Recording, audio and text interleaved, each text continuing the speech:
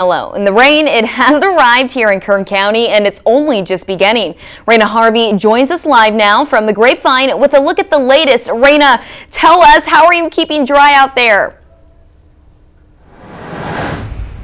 Hey, Allie, right here at the base of the Grapevine, where we've encountered nothing but slick and wet roads all morning long, south side on the Grapevine. Well, the main problem we see right now is the wind. It's pretty unforgiving, kind of blowing us back and forth, trying to keep the Camry steady right now.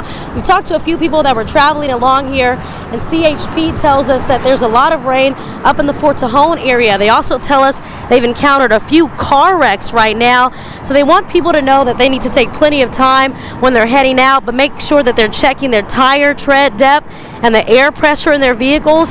They want you to leave ample distance ahead of you and to slow down. That's the major thing they're telling people. There's no rush to get to where you're going. You want to make sure you're there safely. If you can't avoid making long trips, you want to avoid making those long trips today and save that for a couple of later days in this week.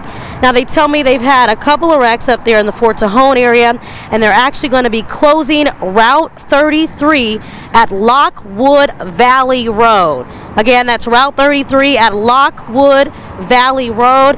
Now, we talked to some people who were at the gas station who had been driving in the area, and here's what they had to say. You worry about standing water on the road in the rain, and especially the first couple rains, you know, there's grease on the road, it can be slippery. Saw one car that did spin out, was facing the wrong way this morning on the highway.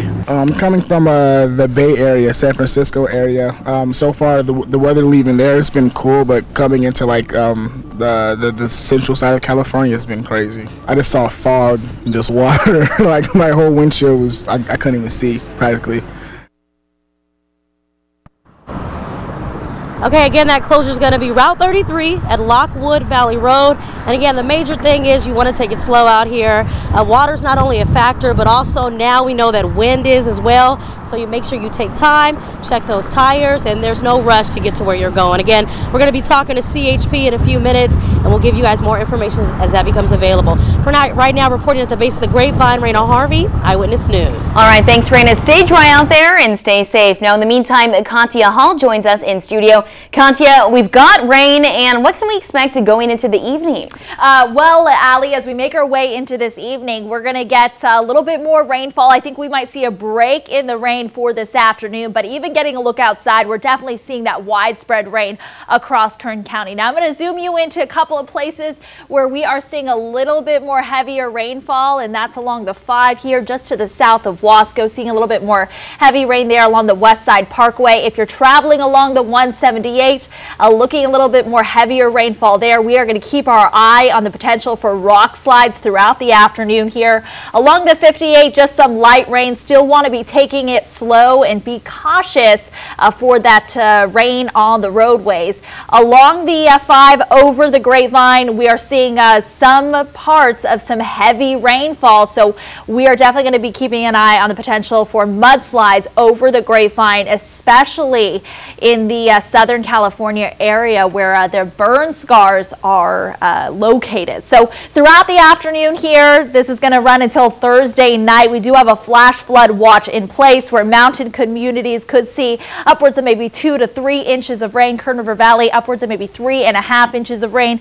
As I mentioned earlier, looking at the potential for rock slides, threat for mudslides as well, debris flows, washed out roadways, and localized flash flooding. So here's what it looks like throughout the afternoon here.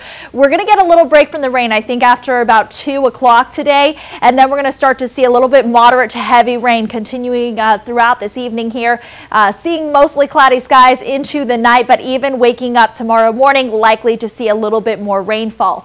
Mountains expected to see some shower activity throughout the day, a little bit more heavier rainfall after about 5, 6 o'clock tonight. So it's going to be a pretty nasty commute home, so just keep that in mind.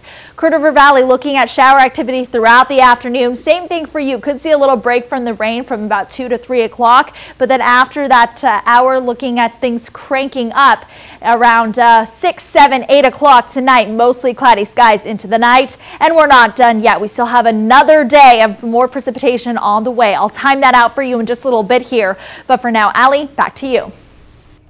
Katya, thank you. Now, emergency officials are warning those in our mountain areas to be prepared for this storm and be prepared to move if needed to safety. They say because the storm is predicted to bring more rain than usual, flooding and mudslides could become hazardous. They're urging you to monitor the conditions and sign up for Ready Kern. This is the County Emergency Alert Program. If there's an emergency, you'll get a message on your phone and through email. And sign up to other devices, go to KernCountyFire.org. And if you have any other information or questions, you can always call 211. And Bakersfield firefighters, they are on their way to help prepare flood-prone areas to our south.